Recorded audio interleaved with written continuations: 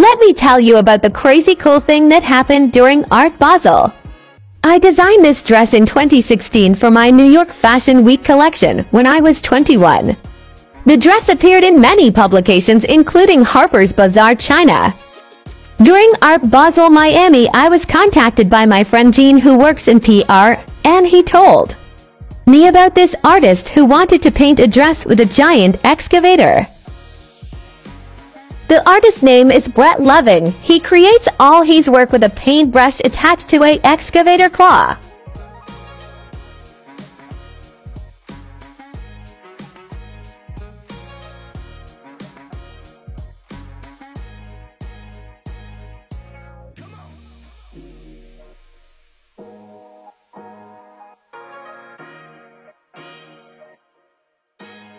It was a cool experience to collaborate with Brett Loving and see my dress be